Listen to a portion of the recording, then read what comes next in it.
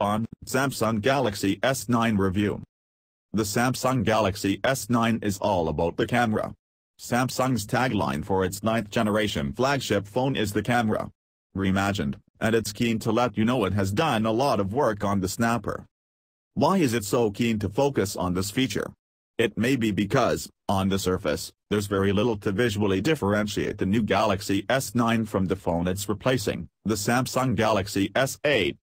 A quick scan of the S9 spec sheet shows the same infinity display screen size, 5.8 inches, resolution, QHD+, and aspect ratio, 18.5:9, as its predecessor, and the similarities don't end there. The Samsung Galaxy S9 also packs the same size battery, 3,000 mAh, and the same amount of RAM and internal storage, 4 GB and 64 GB, while also retaining the headphone jack and IP68 dust and water resistant rating.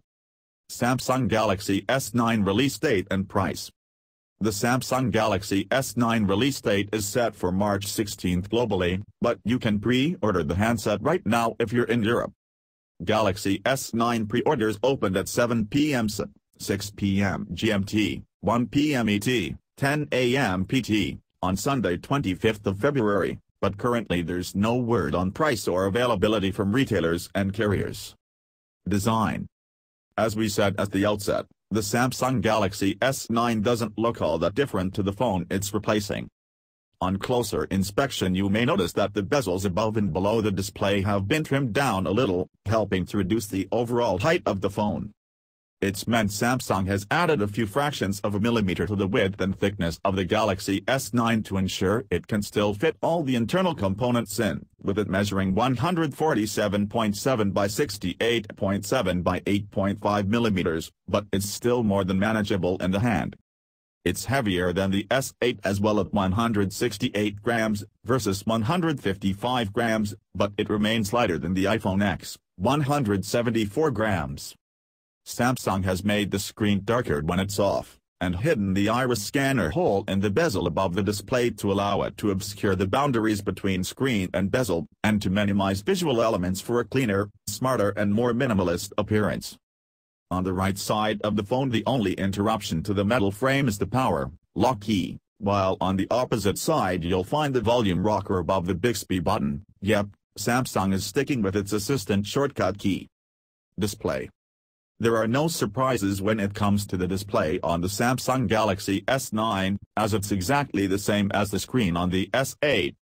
That means you get a 5.8-inch QHD+ offering with Samsung's eye-popping Super AMOLED panel and the tolerating 0.5:9 aspect ratio, which is increasingly becoming the norm for flagships after appearing on a handful of phones last year.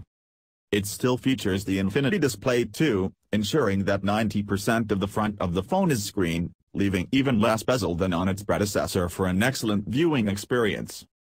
The curved edges of the screen provide a futuristic finish, and it's a great display for watching movies and playing games. Samsung has made it easier to use the Galaxy S9 in landscape mode as well, with the whole UI user interface now rotating to fit the widescreen layout, reducing the frequency you need to rotate the phone between portrait and landscape. DisplayMate has shared the impressive results of its testing of the S9's new AMOLED screen, and the results are, unsurprisingly, fantastic. Rear camera. The big talking point for the Samsung Galaxy S9 is the camera, and more specifically the rear-facing 12MP option.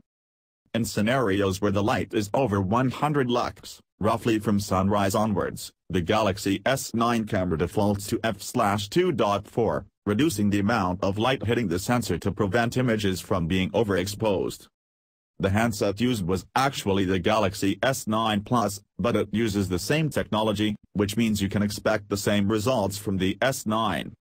In short, the Galaxy S9 Plus beat the Pixel 2 XL comfortably. It wasn't even close. The Samsung captured the far superior image with more detail, more clarity, and less noise, according to Samsung, 30% less noise than its previous generation of cameras. Slow-motion video at 960 fps is recorded at 720p HD, while 240 fps slow-mo can be grabbed at Full HD, 1080p resolution. Emoji.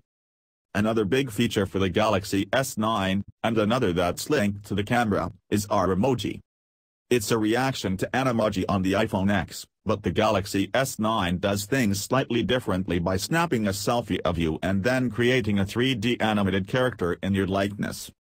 Battery and performance. Samsung has equipped the Galaxy S9 with the same 3,000 mAh battery as the S8, and we're told this will offer similar performance to the S8. Due to the need for specific carrier network support, the US variant of the Galaxy S9 will use Qualcomm's flagship Snapdragon 845 system on a chip to ensure it works with all the major carriers. Both chipsets are paired with 4GB of RAM, which is 2GB less than what's inside the Galaxy S9 Plus, but it still provides enough grunt to keep the Android 8 Oreo operating system running smoothly.